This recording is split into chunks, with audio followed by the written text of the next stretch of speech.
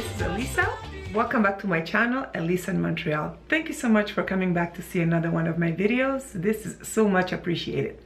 This video is going to be about makeup. The reason why, it's because I mentioned how going white has made it that my makeup had to change. I cannot keep on doing the makeup that I did for so many years. And somebody asked me, well, how did it change? What do you do different now that you used to do then? For starters, I can say that I only apply 2. That's right, only 2.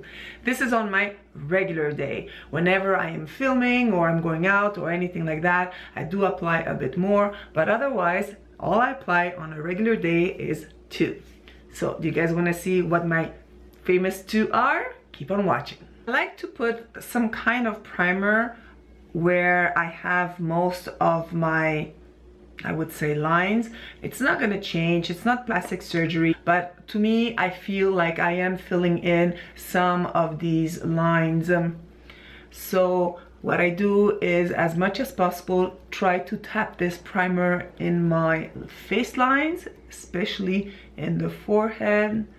And like I said, maybe it's all in my head, but I do feel like I have a better canvas to work on later. I do use a primer for my eyelids. I really feel that that does make a difference.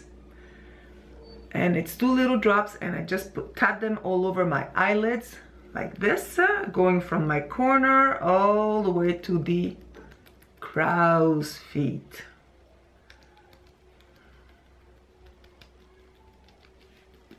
There you go. This is from NARS, and a little bit goes a long way. Then I tap it on my fingers like this, and then I just tap it all over my face. Don't forget the ears so that there's no demarcation. Under the eyes, all the way to the hairline. I do the same for the neck.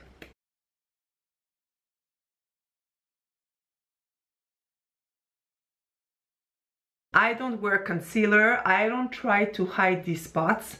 I don't think that for me it's something that's feasible. I am what I am. I am a certain age. This is all part of aging.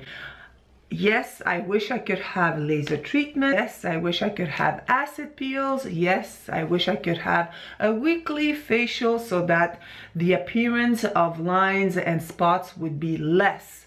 But nothing's going to take away what age gives you naturally. It is what it is. Accept it or fight it. If you fight it, I'm gonna tell you right now, you ain't gonna win. And if you accept it, at least you're going to be happy, and you're not gonna waste so much time stressing because you have 2 spots on your cheeks. Enough preaching. I'm sure makeup companies hate me.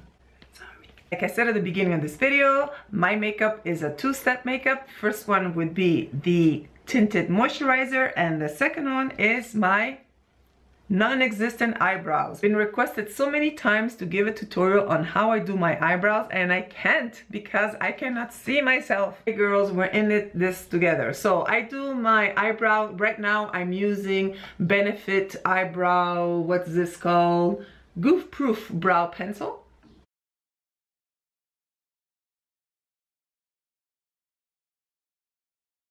It's all a question of practice, girls, and if you guys are of a certain age, I know you've been down this road many times.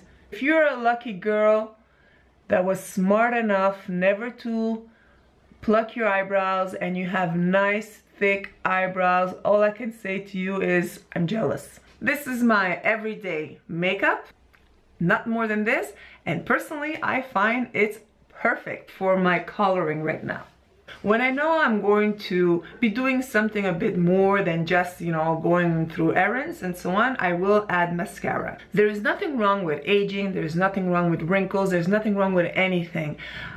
And if putting on makeup is your thing, then go for it. Yes, as long as you're happy. For me, I just find that when I have too much makeup on, it makes me look tired. It makes me look like I am not in a happy place. And I find that the less I have like this, the more I look fresh, ready to hit the day, to be able to do whatever it is. And I just feel, like I say, fresh. I don't feel tired. However, if I do want to play the dramatic queen, which is very often, I like to put mascara underneath, but 60s style. So that means I take my brush this way and I brush my lower eyelashes such.